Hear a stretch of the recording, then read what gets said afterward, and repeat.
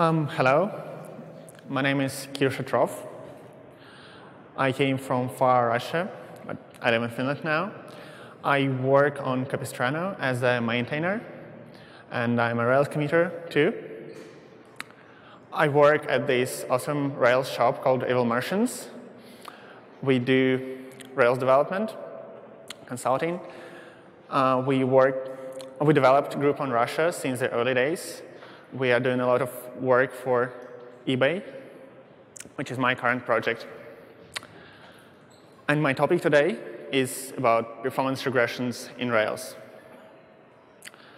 I'll talk about what is a performance regression, how to catch them, how to solve them, what are the tricks to avoid them, and about the tool I've been working on last few months to catch performance regressions in Rails automatically, and about the state of this tool and the future.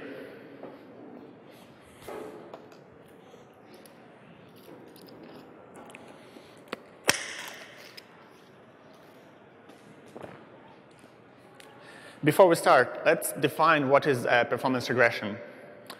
Performance regression is a situation where the software still functions correctly, but it takes more time to compute, or it consumes more memory when compared with previous versions.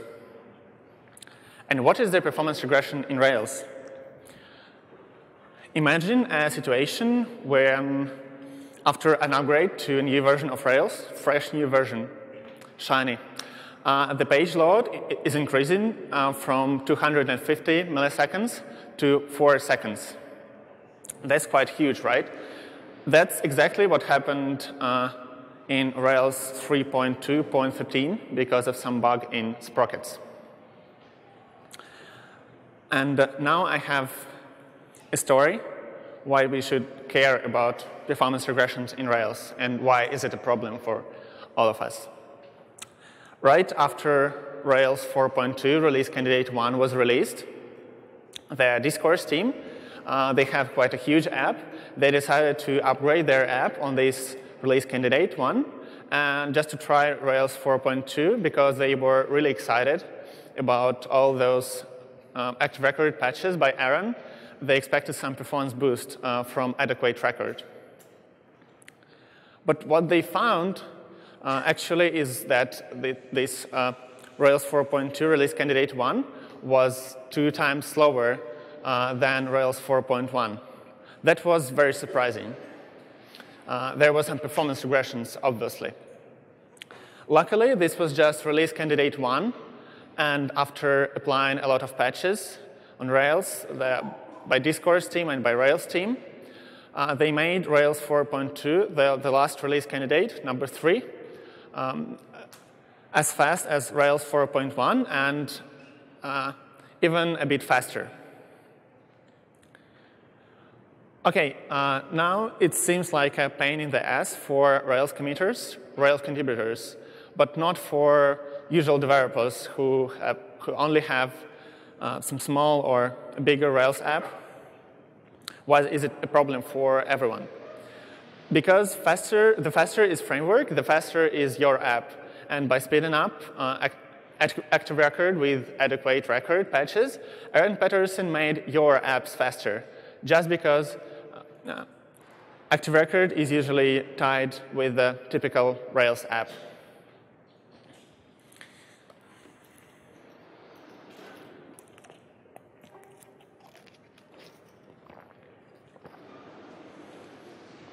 To get a better understanding, I have some examples from Rails commits affecting performance and solving the performance regressions. Let's review them. But before we do that, let's think about what kind of metrics do we count on when we talk about performance regressions in Rails. These 2 metrics are timing and allocations. What is timing? Timing is the amount of time some method or some piece of code takes to execute. By reducing timing, we make our methods faster and we make our app faster. Here is an example of code, very small example, how to measure the timing. It's quite straightforward. And we want to reduce number of allocated objects in Ruby interpreter memory, because garbage collection is quite an expensive operation in Ruby. And by allocating less objects, we leave less work for a garbage collector. Here is an example how to measure number of objects allocated in your code. We get statistics from garbage collector and then calculate it. And a lot of performance issues can be solved just by keeping in mind a set of tricks. How do basic data primitives in Ruby work? By these basic primitives, I mean strings, hashes, blocks, arrays, and so on. So we will start from commits from Rails that are working with strings, having some issues with strings. First commit by Aaron Patterson. Now I zoomed the div. So the problem of this code was that it allocated. The problem of this code was that it used plus method to concatenate two strings, while in fact interpolation is way faster, really way faster. Another problem this thing solved is that we don't allocate one more string before we concatenate them. We just use the interpolation once. Here's another example by Sam Saffron, who is actually in this room. So the problem was that this code was called on every active record attribute read. Imagine that. Reading attributes is the core functionality of the active record. And on every attribute read, we allocated a new string. And by moving out this string into the constant, freezing this constant, Sam reduced a number of allocated objects on the discourse front app by 5,000. That's 5,000 objects just by moving out one constant, one string to the constant.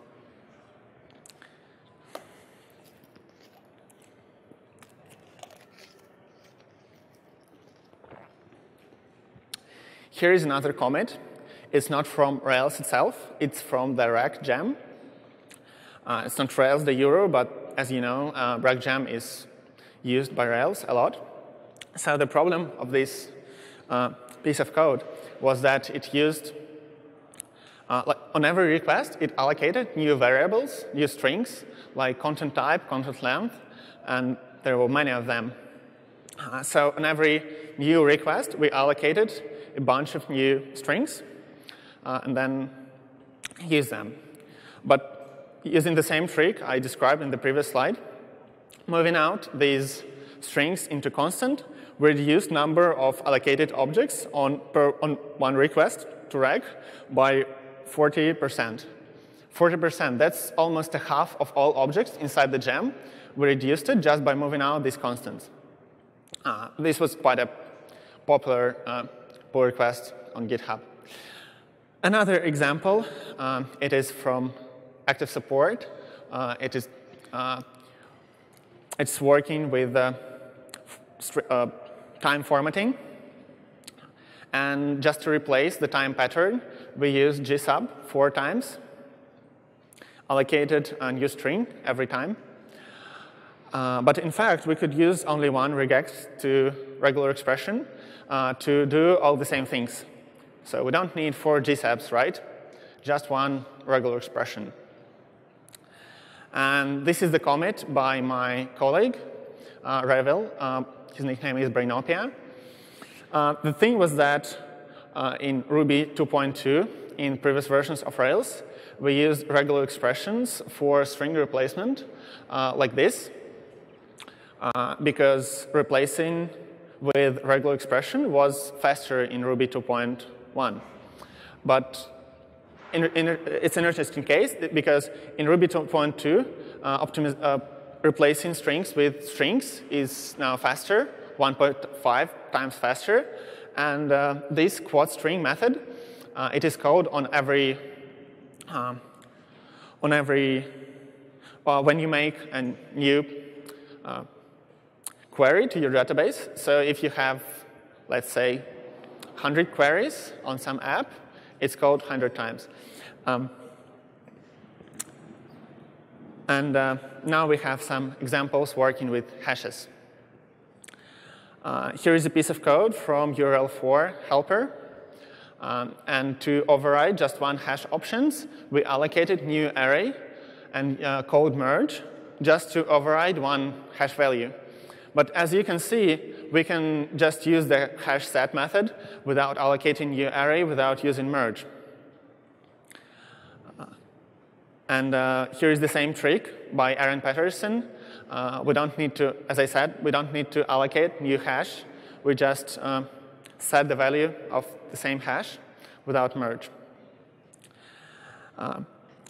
Just right, it's here. So Aaron has done a lot of such performance patches in Active Record, and he's doing a great job.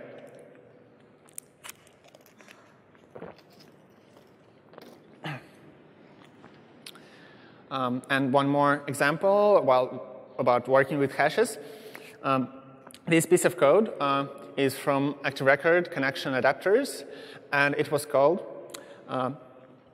from there. And when we wanted to iterate over all hash values, we allocated new array with all hash values by using the values method, and then we iterated over it. But if we think there is a method called eachValue to do the same thing, and by using this method, we can avoid allocating new array in memory. We can, and this array may be quite big if the hash is big. It's good to remember that we want to optimize only hot code. By hot code, I mean the code which is called frequently on every request, maybe many times on every request. And Rails code is like code in the Rails, in the framework, is usually all the code in Rails is hot because it's framework used by thousands and thousands of different Rails applications. And the reason it makes no sense to optimize the piece of code, which is code once a month from a background job. You won't benefit much, right? And now you have some idea what kind of performance changes I mean here in my talk. And what if we track these changes to see the Rails performance, the overall Rails performance? This idea to build a service to track Rails performance changes was suggested in the Rails Basecamp, and I became really interested because it's a great idea how we can optimize, how we can save time for Rails contributors. Obviously, to track these changes, we need some kind of benchmarks to benchmark the code. Are there any existing benchmarks in Rails? The answer is yes. There is a great benchmarks right inside the Discourse application. This is not a Rails benchmark. This is just a benchmark of Discourse, and Discourse app is using Rails, the framework. So in this benchmark, Discourse is setting up the database, populating this database with records, starting Unicorn in production environment, and making a lot of requests using Apache Bench. And then this benchmark prints timing and memory usage. It's a great benchmark. It was used even by Koichi to optimize garbage collection algorithms in MRI.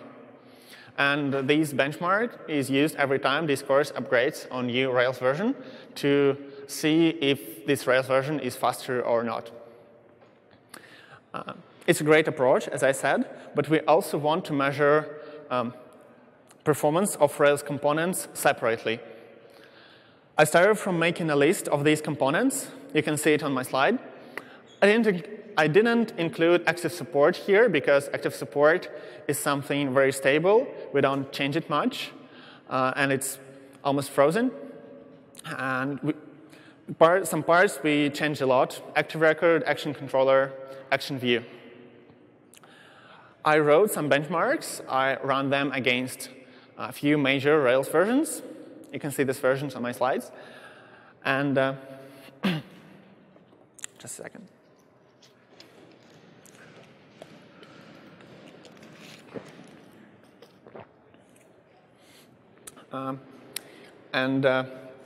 I visualized these benchmarks on the static page using D3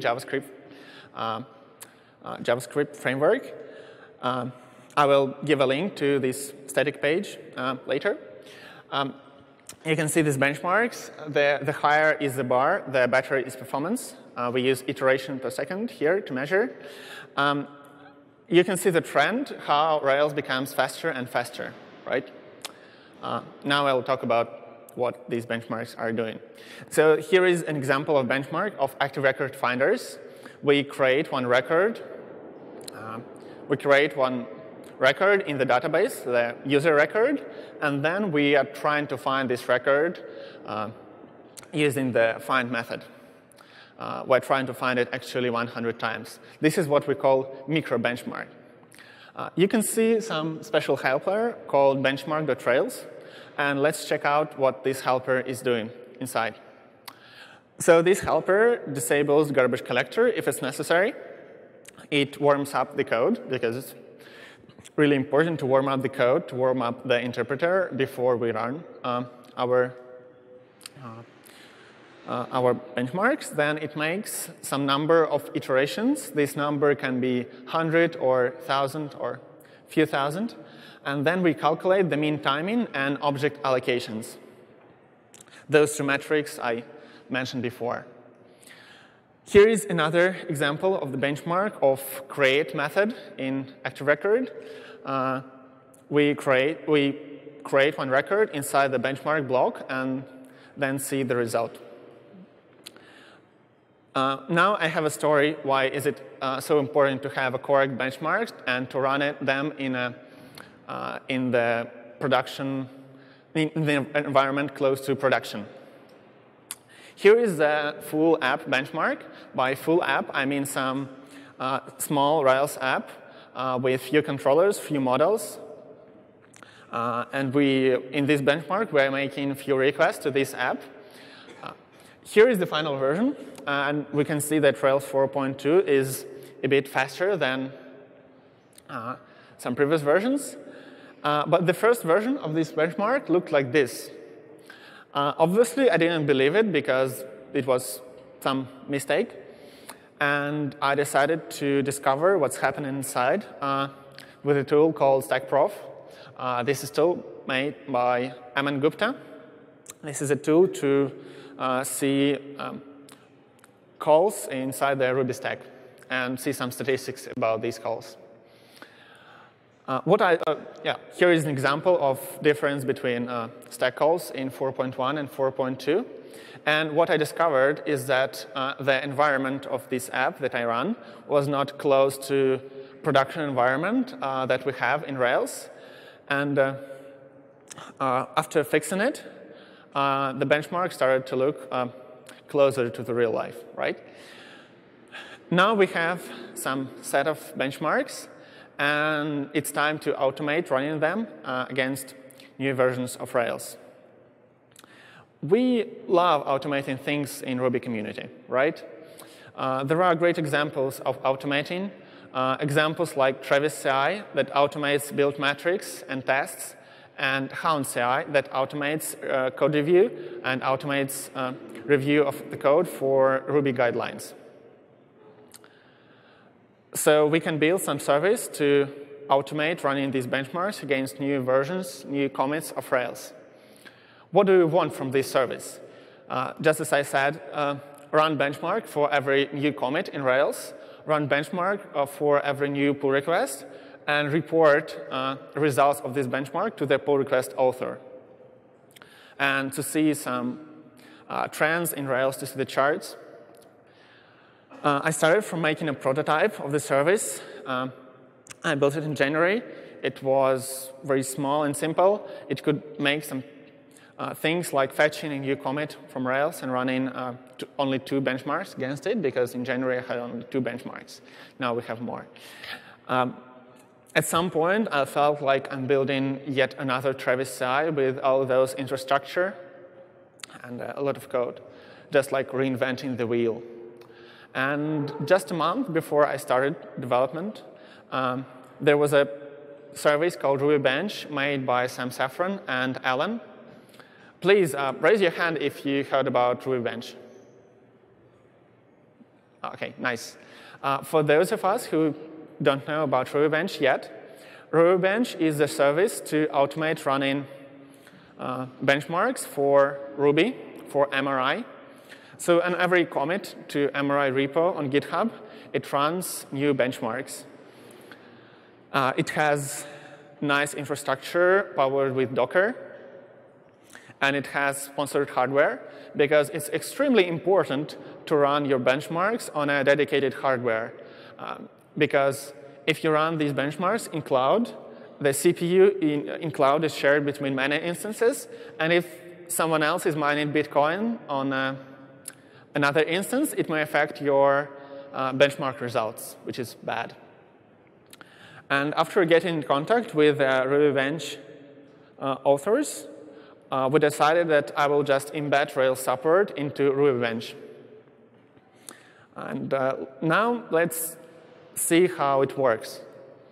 On every new commit to the GitHub repo, on this example, it's ruby/ruby repo, GitHub makes a webhook request to our web application. This web application is starting a background job with remote connection to our Docker server and where the Docker container is created with this exact version of Ruby with the benchmark suite for Ruby or for Rails, depends on the repo. And right after the benchmark suite is finished, the result is reported back to the web app where we can see the updated chart. Here is the UI of Ruby Bench, and there is a you can choose the benchmark on the sidebar on the left, and on the right you will see the chart for this benchmark. You can zoom it, you can check out the commits, and so on. Now I have some information about the architecture of Ruby Bench.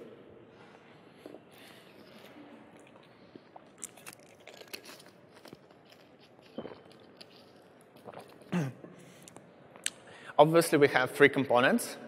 You can find all those 3 components on GitHub. There is a web application. There is a repo with Docker files. And there is a repo with a benchmark suite. Why do we use Docker here? Because Docker is a great way to isolate environments, to isolate dependencies. And otherwise, it would be just messy to keep all those trunk Rubies built inside one RBN or RVM user. We have a benchmark suite repo with a lot of micro benchmarks for Rails, for Ruby. And we update the benchmark suite sometimes, but now there are like 100, maybe less, benchmarks, micro benchmarks for Ruby itself, and about from 10 to 20 benchmarks for Rails. And we're working on adding new Rails benchmarks. Now we benchmark active record, action controller, action dispatch, router, and views. What about the web app? It's just a simple Rails 4.2 app run on Heroku. We're using delayed job to run a remote connection to our Docker server in background. And we use HiCharts JavaScript library to render all those nice charts. Let's talk about results of Ruby Bench and about Rails support there. So now we have a set of benchmarks for Rails. We run builds for Rails for every new version of Rails. We are working on support on per commit benchmarks. I think we will launch it in the next few days. What is exciting is that since November, there are already 250,000 builds for Ruby, builds of micro benchmarks. And what's even more exciting is that there was already one performance regression of the Ruby code. And this performance regression could be solved on the next day after the commit, after the wrong commit was made, because we knew exactly which comment caused this performance regression. What are our plans about benchmarking Ruby and Rails? We want to implement the pull request benchmarks for every new pull request to Rails, just to report the performance back to the pull request author. We also want to make weekly reports. And in this case, some contributors can get an email like in this week, Active Directory became 5% faster, or maybe not. If the performance remains the same, we simply don't need to send this email. And we also want to implement JRuby support, because we already have a set of benchmarks for Ruby, and we can just run the same benchmarks against JRuby. So today, we talked about what is a performance regression, how they look like in Rails, how they can be solved, how to find them, how to track them, what are the tools. We talked about building a benchmark suite and automating the tracking of the performance. But wait, what if you're not a Rails contributor and you're not planning to be ever? How can all these tricks help you to make your app faster and to avoid performance regression and just to avoid performance regressions, right? To track your own app performance. First, you can start by studying how do Ruby primitives, basic Ruby objects work, and how to treat them properly. There is a great book called Ruby Under a Microscope by Pat Shaughnessy. I mentioned this book in my talk because it covers all the data primitives, how do they work, not only in MRI, but also in Rubinius in JRuby.